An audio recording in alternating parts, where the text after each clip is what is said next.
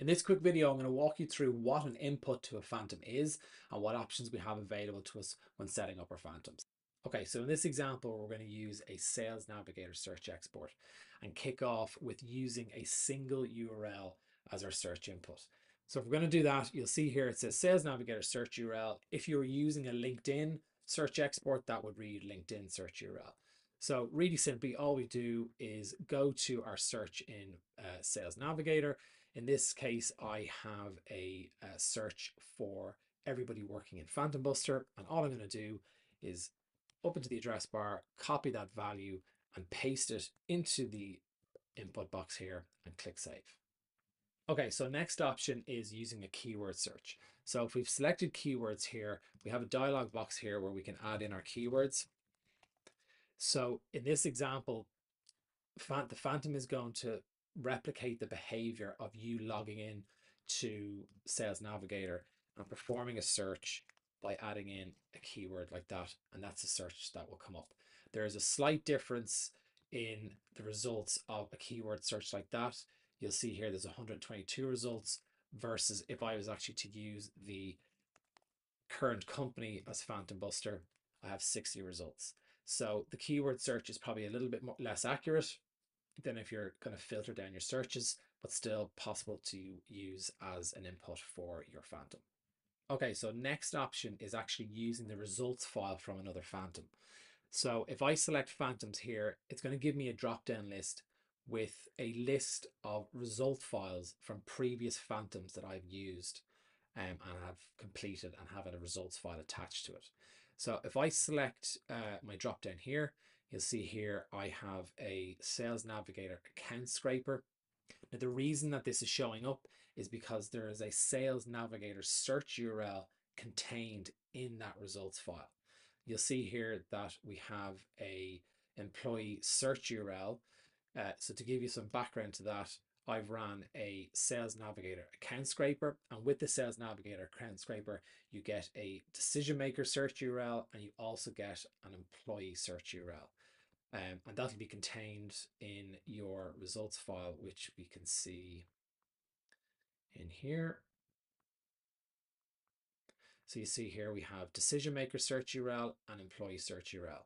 So if you're going to use another Phantom as your input, you need to make sure that it's compatible and that the search URL that you want to use to scrape is contained in the results file of that Phantom. Okay, so finally, we're going to look at using a spreadsheet URL for our Phantom input. This is particularly common in cases where we need to feed the Phantom multiple search URLs. An example of this might be if your Sales Navigator search has more than 2,500 results. Because Sales Navigator only displays the first 2,500, you'll need to break that search down into multiple searches and provide the Phantom with multiple URLs for that search so you can pull all of the results. So really straightforward. We have in our input here, we're going to paste the URL of the spreadsheet. So if we go into my spreadsheet here, I have an example with two columns. The first column is just the name of the search, just so I can keep track of all the searches that I have. The second column is the column where the URL that is going to be scraped is contained. One really important thing we have to look at is when we're giving the URL of the Google spreadsheet to the Phantom, it has to be publicly accessible. So make sure that the general access of the sheet is set to anyone with the link. So then that'll allow us to copy the spreadsheet URL and then populate it here in the input. Now, when you do that, I'm going to drop down into the spreadsheet settings because we need to tell it what column we're feeding the URLs from. Now, if you don't have your spreadsheet set up in multiple columns and you just have all the search URLs in the first column, the Phantom will pick that up.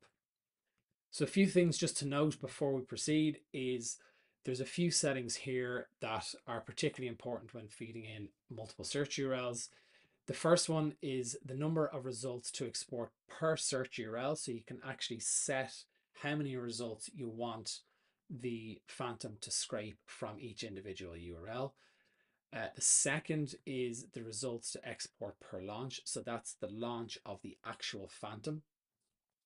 And then lastly, you've got rows in your spreadsheet to process per launch. So if, for example, you might have 10 URLs, you can set that between 1 and 10. And obviously this is going to depend, that number will depend on your two settings above. But effectively what will happen is the Phantom will cycle through each of the search URLs and scrape the number of results based on what you've set. Another important thing to note is that the Phantom will always remember where it's picked up last, so you don't need to specify which URL to start at any particular launch. It'll always understand which URL it scraped last and will pick up from exactly where it went off, even if that needs to be the exact same URL.